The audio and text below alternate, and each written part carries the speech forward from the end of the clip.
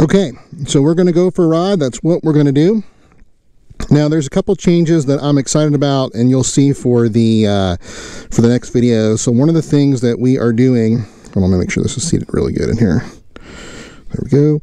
So one of the things that's being changed is the factory USB-C side is not compatible for the new iPhone 15 phone. And so we have redesigned this USB-C plug, and those are actually coming in tomorrow, and we're going to test them.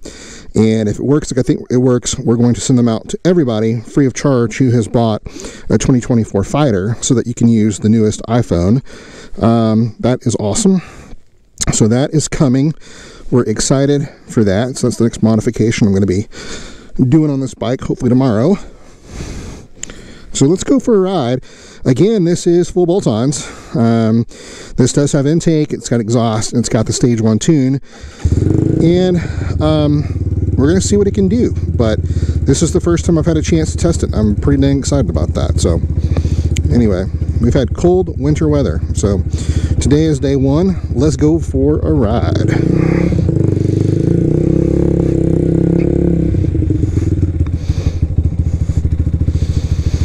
All right, everybody.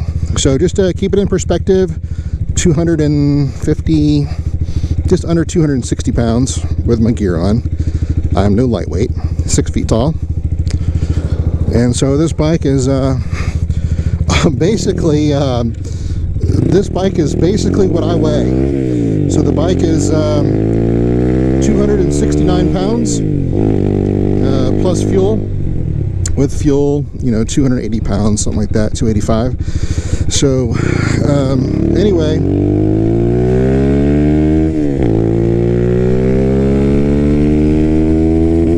I weigh almost as much as the bike does, and I love how docile and nimble it is.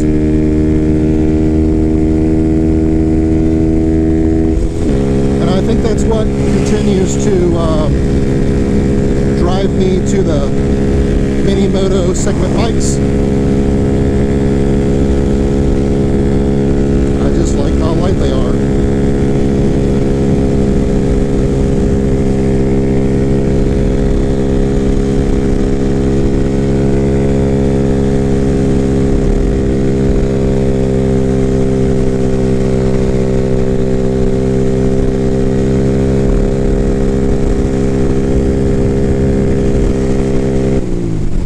So again, the biggest change that you're going to see now with full bolt-ons is just my ability to ride the highway. It now loves 6th gear. It basically just wants to cruise in 6th gear.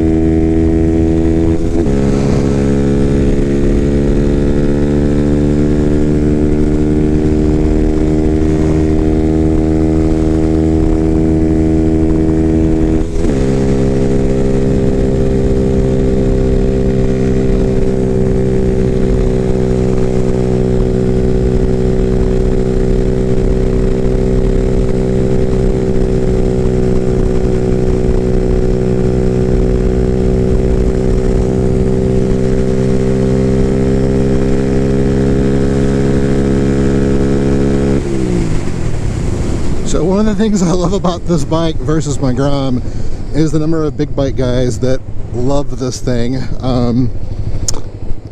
It's not that I don't get attention in my Grom. You know, I do. I'm not looking for that per se, but it's funny to watch the bigger guys, the bigger, you know, Harley guys and things like that. They really like the bike, especially when I got to bike night and things like that. Everybody asks about it. So you don't expect to see a mini like this riding the highway. So it surprises a lot of people.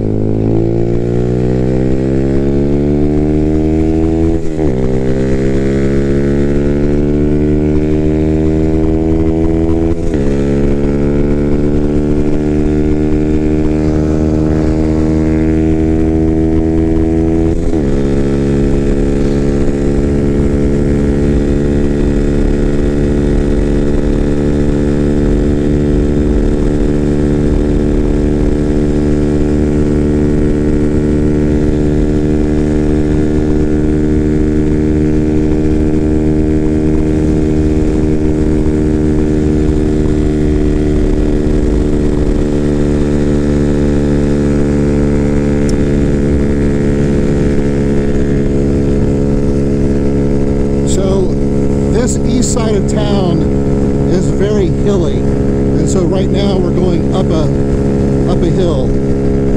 But this is a good place to test it out and see if we can hit the rev limiter in 6th gear. It's got his GoPro filming. It's funny. So anyway, I know I'm going to get a lot of wind noise, so I'll talk as much as I can. Hopefully you can hear this whenever we play back the video footage later. So we'll see, but we're going to go for about a 20-25 mile ride and see what she can do today. So hope you enjoy.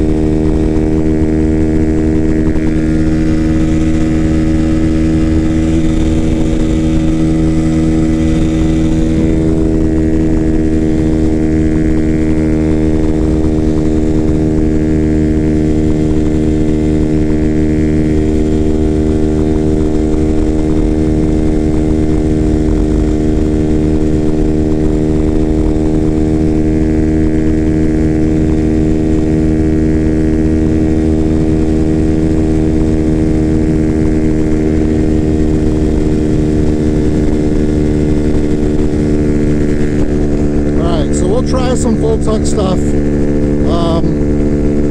Whenever we find a little bit of, we don't have any like really steep hills here, so I really don't have a good place to do a top speed test, but we'll see what we can do. We'll try to give it a tuck and see if we can at least hit the limiter in 6th gear.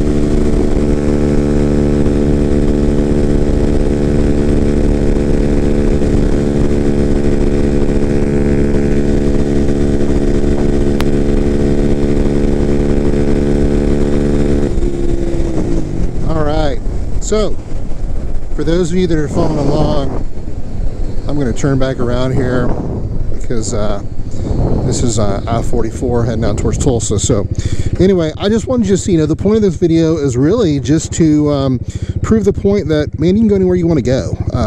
You know, you can cruise about 70 to 75 mile an hour, even at my weight, and I am a lot heavier than your typical rider, and I can go anywhere I want to go, and that's what I love about this bike.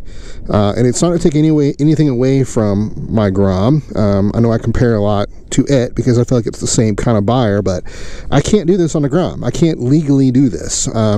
It doesn't matter if I add displacement and build my motor and everything else. I can't legally ride the road because it doesn't come that way. And here in Oklahoma, you need a minimum of 150 cc to hit the interstate. So the ability to go anywhere I want to go, even long distance trips if I so choose, is awesome. It's absolutely awesome.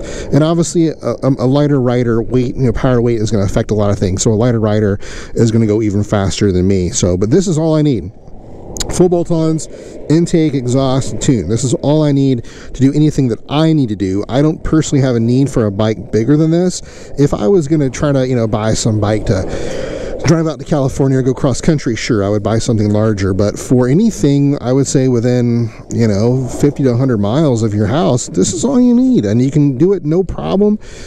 Cruise the speed of traffic and get there and do it very affordably and with a lightweight bike that really is fun to ride, super agile. The handling is just incredible. So I hope you enjoyed this video. I'll try to do some more as we go. Now that we're getting closer to summer months, I'll have more time to ride.